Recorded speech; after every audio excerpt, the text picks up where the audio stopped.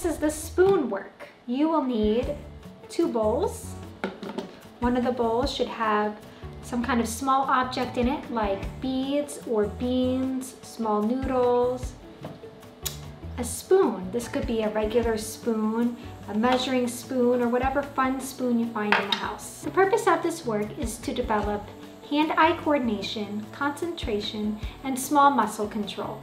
Also to help the child gain independence by learning how to use a spoon the proper way. Notice the deliberate and careful way that I spoon the beads into the other bowl.